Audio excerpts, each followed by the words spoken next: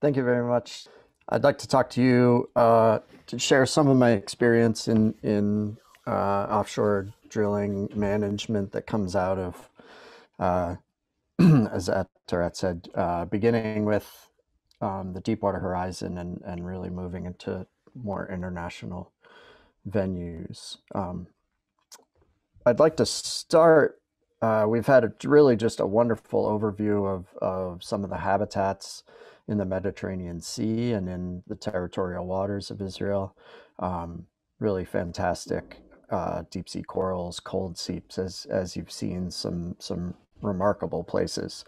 But these aren't entirely isolated from shallow water habitats and from human existence. The deep sea gives us a lot of different things, provides a lot of different ecosystem services. The fisheries that are moving into deeper and deeper water, of course, is one of the most direct ways that they provision resources to humans. But they also function in carbon sequestration, nutrient regeneration from deep waters that can then upwell to the shallows. Genetic resources, increasingly looking into deep sea species of corals and sponges for antimicrobial agents, anti-cancer drugs that are all being developed today. These processes are maintained in a lot of different ways, and our economy has become to rely more and more on the deep sea for its many benefits. And I just want to give you a few examples and show you some of these places that I've studied. Many of these are in the Gulf of Mexico, which has a lot of similarities to the Mediterranean basin, just not only in the size and in the types of habitats that are there, but also the hydrocarbon, oil, and gas resources that are there. This is a deep sea coral reef from about 500 meters in the Gulf of Mexico. And here, these corals build up over hundreds of thousands of years. This reef is at least 300,000 years old. They recycle nutrients that are coming down from the surface, metabolize the carbon, and then put back the phosphates, nitrates that will then upwell back to the surface and fuel surface productivity, which then drives a lot of the goes through the food web and up into the fisheries.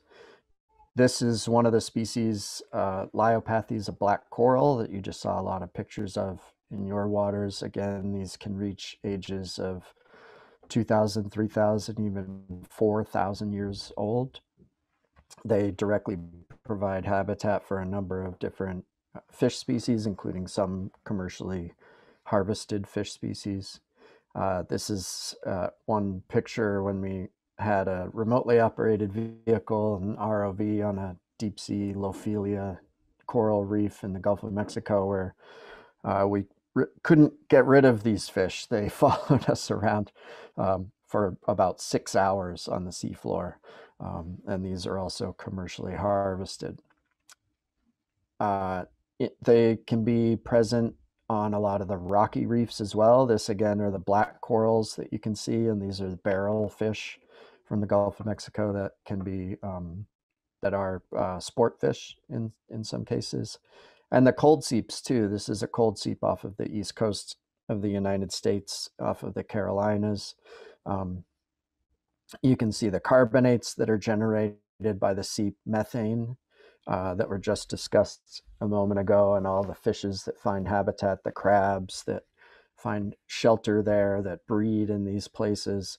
There can be large schools of fish coming down. This image is at about 300 meters. Even in places where there's only bacterial mats and the carbonates aren't there, you can see some of the methane bubbles coming out of the seafloor and these large schools of squid that come down to feed in these places. And this is helping to sequester carbon in the deep ocean. The bacteria are limiting the methane release coming up out of the seafloor. Methane is an incredibly potent greenhouse gas. So in addition to directly providing habitat, nursery grounds for fishes, these deep sea habitats do a remarkable number of things for us that really affect life throughout the planet. I have been working for a number of years with this organization called the Deep Ocean Stewardship Initiative. I'm the lead of the oil and gas working group that I founded shortly after the Deepwater Horizon incident. And this brings together an international group to try and provide the best scientific knowledge we can to advise managers. And within this network include not only scientists, but government officials, resource managers, industry representatives. So we really try and bring all of the different perspectives of the different stakeholders together when we try and make these decisions. And let me just walk you through some of the findings and how we've applied these. So we conducted a large, extensive review of all of the literature that we could find on oil and gas impacts in deep waters. And we published this review article a few years ago. Most directly, the anchor chains that come off of the oil rigs, which often are in deep water, are semi-submersible. They're essentially floating islands. They rarely have this kind of infrastructure and this image that extend all the way to the seafloor, but that does still take place occasionally. You can have anchor scars and debris around the seafloor that go out at least 100 meters from any emplacement, cuttings, elevated barium concentrations, changes in organic carbon and redox conditions in the sediments out 300 meters at least, but occasionally 1 to 3 kilometers. And you can see some of the actual data here that show the presence of drill cuttings and changes in the benthic communities on the seafloor out 200 to 300 meters, in some cases up to 2 or 3 kilometers. A lot of this has improved, and these distances have been somewhat reduced with the elimination of oil-based drilling muds and the use of water-based fluids, lubricants. A lot of the drilling operations, this has gotten a lot better in recent years, although those oil-based muds are occasionally still used in a few jurisdictions. They've largely been eliminated from operations, which has been really a big change in the types of impacts that we see in deep water.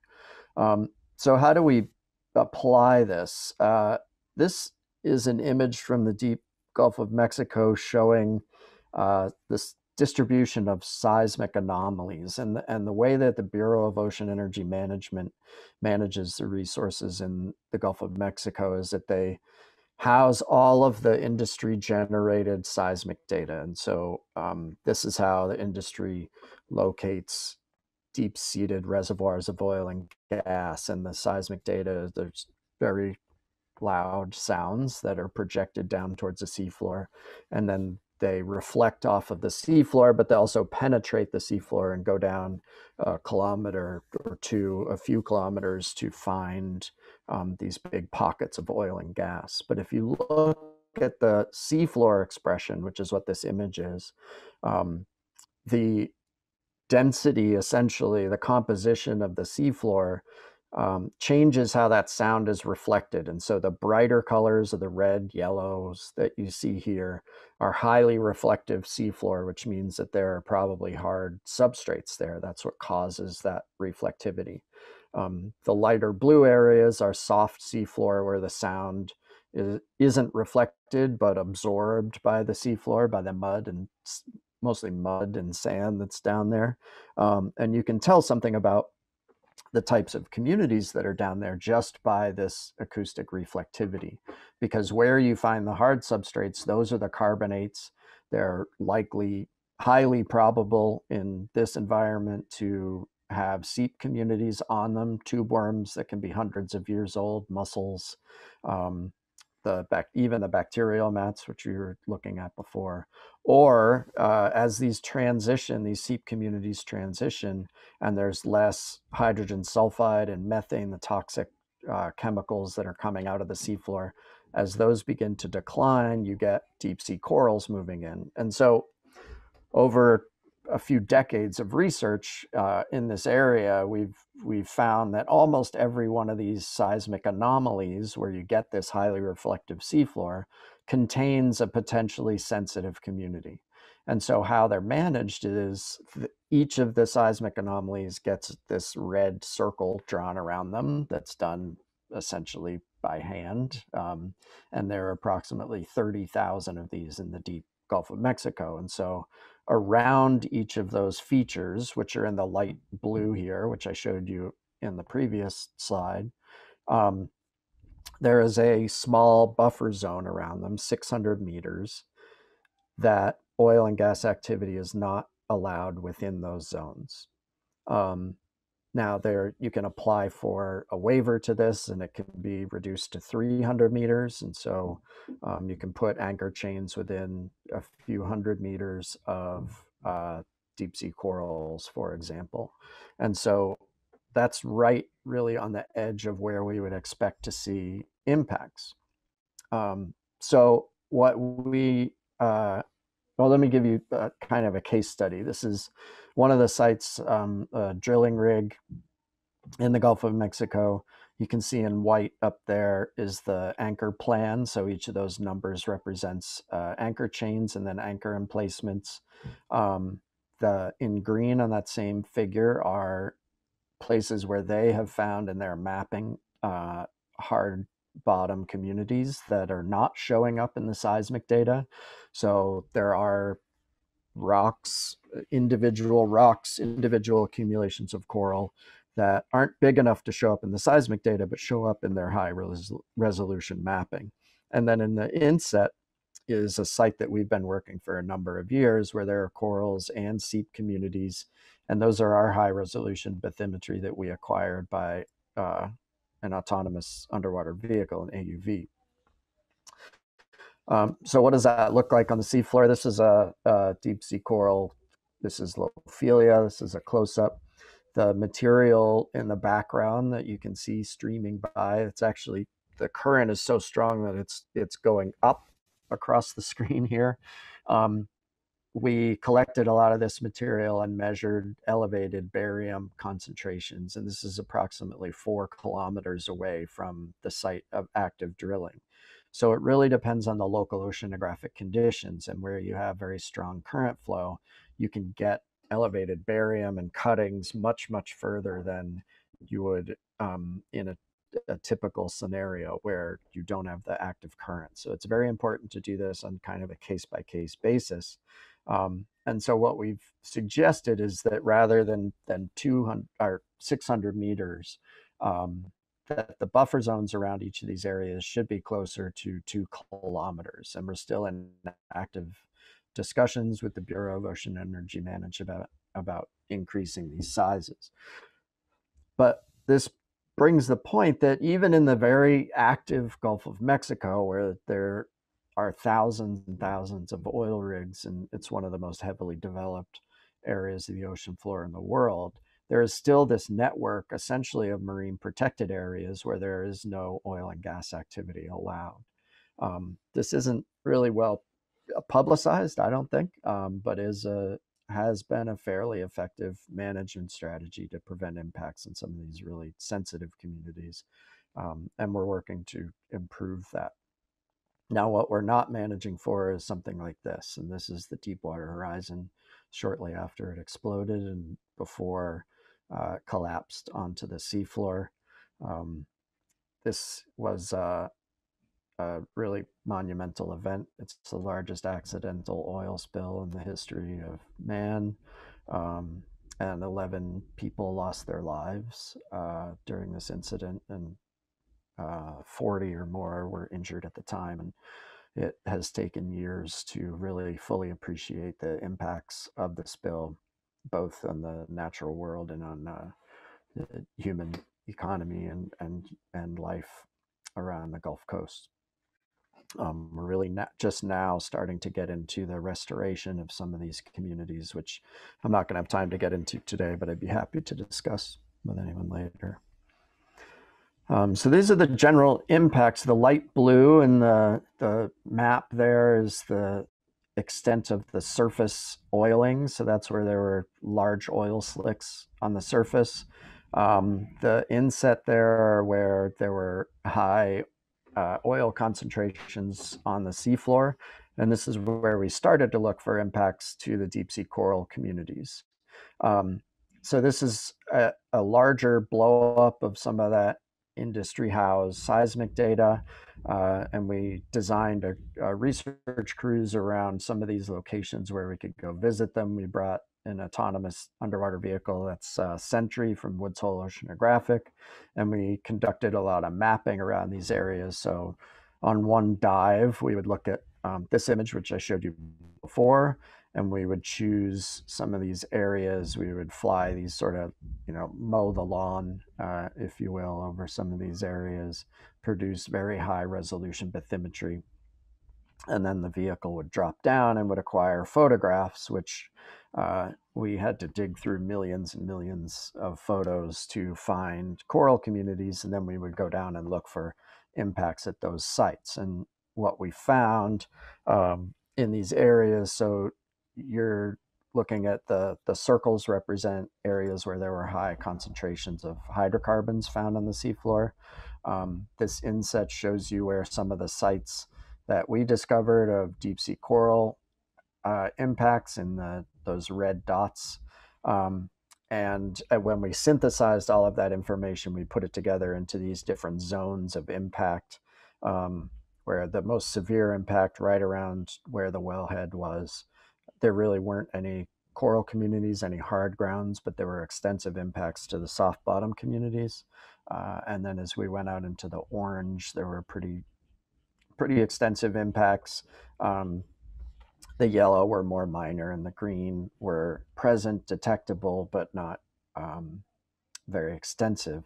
But those impacts to the coral communities go out approximately 25 kilometers from the Deepwater Horizon location. So if we take our 30,000 seismic anomalies, which are here in black, and we draw a 25-kilometer buffer around each of them, the area that would be open to drilling in the Gulf of Mexico is depicted here in red. Needless to say, this management strategy did not make it very far in the US policy sphere. So I'm not sure that this is an effective management strategy for the Gulf of Mexico, but it could be an effective management strategy in other areas where oil and gas is just beginning to be developed. This is being considered in places like South Africa and Canada, in Trinidad and Guyana, which we've had sort of mixed success in our ongoing negotiations with a lot of those different countries. And I would suggest that this is a technique that could possibly be implemented here in Israel. This is just an image of the distribution of existing oil rigs in the Gulf of Mexico. These are actually production platforms and don't include just the drilling rigs and the exploratory drilling that's going on in the Gulf of Mexico. You can see how that's expanded into deeper and deeper waters in more recent years. So we're really sticking with the 2-kilometer buffer zone. We're trying to get to the 2-kilometer buffer zone in the US, but we can do better because accidents will happen, and the probability of an accident increases with the depth of drilling. And those are typically small accidents, but the combined release of oil from all the small accidents in the world is actually annually greater than what occurred during the Deepwater Horizon. So even preventing these small spills is very important, and preventing the ecological impacts of those small spills is very significant. The other thing is that these aren't isolated sites. As I said in the beginning, the deep ocean's not disconnected from shallow waters. They're very tightly connected. And this is a concept that we put forth in a paper that came out last year, where there are a lot of fishes and important fishery species, especially the snapper grouper complex, that go through their life history using a wide variety of habitats, from the estuaries and salt marshes out into seagrass beds, and then deeper into the deep water coral habitats that are hundreds of meters, 400, 500 meters deep. And so just in the life cycle of a single individual, they use all of these different habitats. And so I was actually very glad to see the proposed design of the marine protected areas that would encompass a lot of these different types of habitats. And you really should be focusing on protecting these corridors and ensuring that you can, just as terrestrial land-based management has moved in this direction, where you have networks and you have migration corridors and building bridges over highways, for example, for deer to migrate from one place to another. We should be thinking about the same thing underwater and ensuring that these fish have a way to get from the shallow water habitats, even rivers, all the way out to the deep sea corals without having to run the gauntlet of miles of oil rigs and human disturbance that would make it very difficult for them to complete their life cycle. So with that, I just want to thank a lot of people who have, from the Deep Ocean Stewardship Initiative, and a lot of people who contributed to this research. I'd be happy to take any questions that you have.